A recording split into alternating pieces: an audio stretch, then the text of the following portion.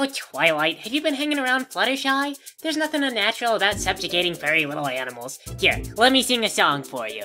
On annual occasion, between the tax evasion, the higher-ups will hire us to clean the snowy nation. We gather up the birdies, and even though they're dirty, we usher all the vermin back to town where they can scurry. We go into the caves where we hope the bears behave, and we prod them with the stick until they wake up mad in days. Of course, you can't forget the bugs, where they live beneath the rugs, and you've gotta go to gardens and say good morning to the grubs. Sash, this is really nothing but a puerile hoax. Studies show that species don't respect these jokes. They can work around whatever plans we make. I think you're simply lost on what is found at stake. You mentioned you don't get any wages, but did you know that there's a committee that takes federal funds and then pays provincial taxes on the profits? I don't suppose you know about pork barrel politics. Applejack's the one who deals with pigs, but I know that every year all the birds come home. The little ones will sing their pretty songs, and then a hawk will eat their moms. And I guess that is pretty sad, but it's cool, 'cause hawks are cool. Okay, I feel like we're coming from two totally separate lines of thinking.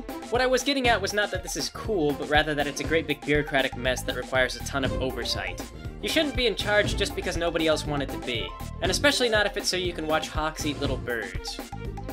If you look at the budgeting and past all the mudslinging, you find little reasons behind the face publishing, but setting aside the sinecure politics of insecure idiots or lugubrious lunatics, there's an optimal level of offering aid for these little creatures that calls to be weighed. Basically, you can screw up their ecosystem something fierce.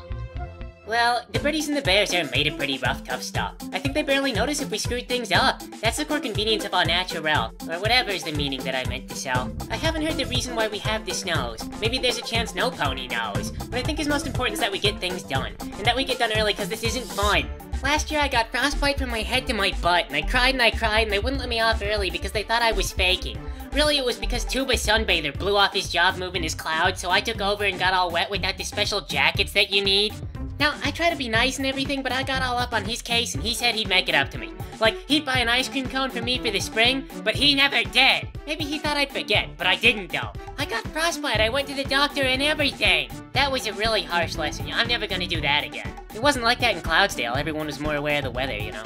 So what I hear you saying is that the picture you're portraying is administrative messes and a schedule that oppresses you, get zero compensation, not allowed with innovation, and the working that you do is widely free of vindication. I would say that's pretty stable, and you're grasping what you're able, that the seasonal employment isn't much to my enjoyment, but I'm trapped within the system by a certain lack of wisdom, and I'd make a break if I could just be free from obligation. If that's the way things are, then I guess I'll hit the bar, and I'll leave you to your labor before I let it get too far. I thought of taking over, but I dropped my damn composure, and it isn't worth the time if there isn't much exposure. Okay, Twilight, well you have a good day, I guess. I'll just stay here and deal with all these pigeons. Great. If Applejack asks, I'm busting my ass shoveling snow. Well, she's probably way too busy to find you. Good.